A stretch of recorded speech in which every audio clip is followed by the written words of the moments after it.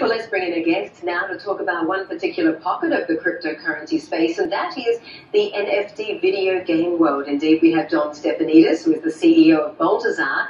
Balthazar is an NFT gaming platform, and John is joining us today from Sydney. Thank you very much for your time. You know, it's a very interesting and a very new space as well. A lot of people still say, look, it's a space I don't understand, so therefore I'm not going to wade into it or even invest in it. But what we're also hearing is that increasingly people are quitting their day jobs and joining NFT gaming platforms to try and earn a living, particularly in countries like the Philippines, which has a very high NFT uptake. Tell us how NFTs are disrupting the video game world and is playing to earn a risky space to be in. Awesome, great to be here, guys, and happy to answer your questions around NFTs. So let's start with the play-to-earn space in developing countries such as the Philippines, such as in other countries like India and even South America.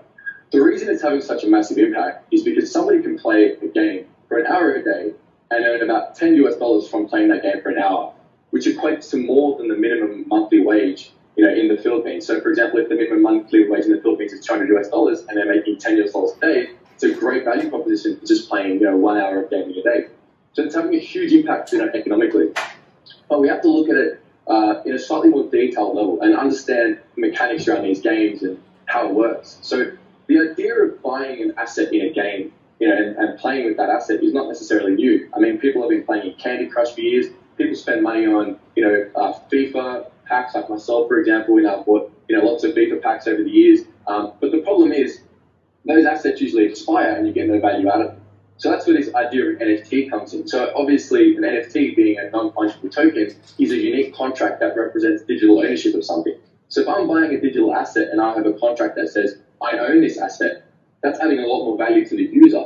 So gaming companies, for games like Axie Infinity, which is the game that's on my t-shirt under the Balthazar logo, they're creating these games where people can buy assets and earn with those assets. And that's what we're seeing in the Philippines. And it's important to understand that these assets can be quite expensive. So that's where Gill, the platform ourselves, come through, and we can purchase the assets for them, for example, $300 to $400, and allow them to play to earn a yield. So that's how the market's sort of shifting and how game structure is shifting. Understood. So Balthazar is essentially lowering the barrier to entry for these people who want to play to earn.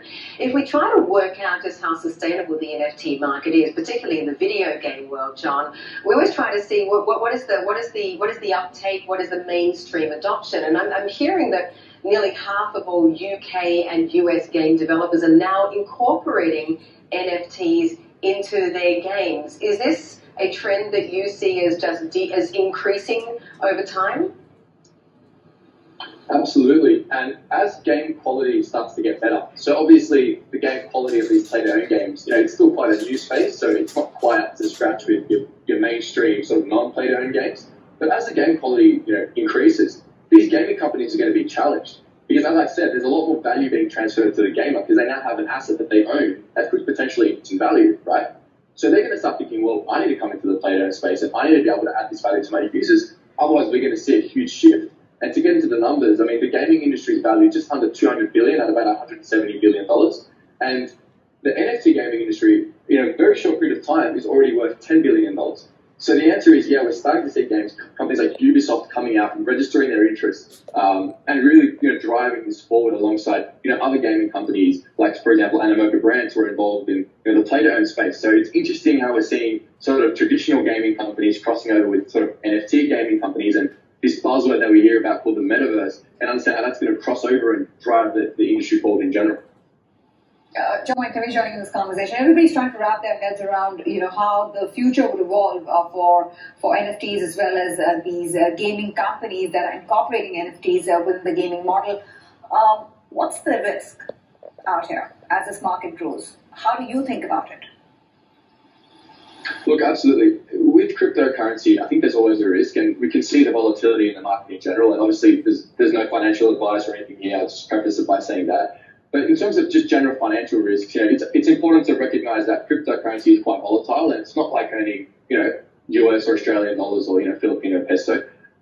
But I think what's important to recognize is that a lot of the Filipino, people and the Indian people are earning a currency that's not necessarily tied to their local economy. So if their local economy is inflated, they don't have to be tied into that. So there's a huge benefit there. But look, the risks, there's definitely cryptocurrency volatility, and there's obviously security risks as well around password storage, because obviously with cryptocurrency, especially when it's decentralized, we're not talking about a centralized exchange, nobody's accountable. You're accountable for the money that you're making.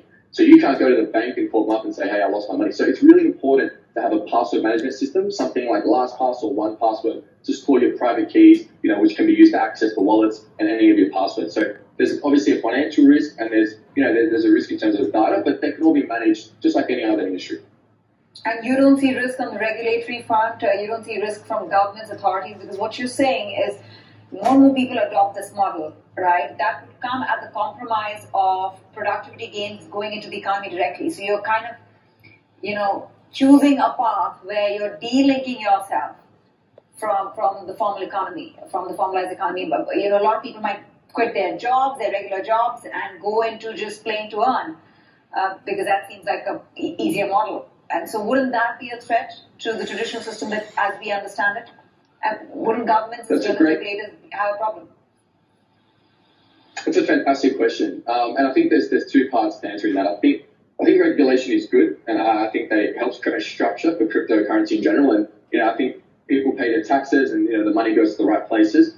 What I will also say is a lot of the gaming companies that we're seeing are actually based in Southeast Asia. So that we have, gaming companies based in Vietnam, gaming companies based in Hong Kong. So what we're actually seeing is it's more of a shift. It's, even if they're playing these NFT games, you've got institutions and funds investing heaps of money into these companies that are based in Southeast Asia already. So it's not like money is going, to Western countries or other countries. It's just shifting to a different format. So the way that these economies can thrive is being transformed. So I see it as a positive thing, and I also see regulation as a positive thing for the industry. Indeed, regulation is often a very positive thing for the sustainability of any industry, right? It also means that we can ring-fence the risk, or at least try to. What does it mean for an investor? If you're someone who says, look, I missed out on getting in on the crypto craze early in the piece, and I've got massive FOMO, but perhaps NFTs is my chance. What would you advise an investor to do, and where should they be investing that is hopefully not going to also let them lose their shirts? I guess that's sort of be clear, like from my perspective, there's no sort of official financial advice given or anything like that. But I think in general with the NFT space, the variety of businesses is increasing, right? So now you've got games, now you've got, guilds and communities, you've got different platforms. So what that means is you're getting talent that comes from traditional Web 2.0 businesses, different tech companies that are now moving over and using cryptocurrency technology, using this Web 3.0 base to actually innovate and develop. So what that means is there's a whole opportunity of new investments, in the NFT space. Now, I don't know, I'm not sure I need to give you particular companies, but there's a lot of opportunities out there that people should be looking out for and assessing the teams that are running, these platforms. So it's shifted, it's legitimizing the space, in my opinion, in a great way, and shifting from sort of this shady sort of, what was it once considered sort of a little bit shady into something that's now really legitimate and innovative, right? So we're starting to see it really progress forward. Lovely to have you on the show, John. Thank you very much for joining us and weighing in on the subject. It's an important one. Like I said, we're still on the learning curve. Let's see how things evolve.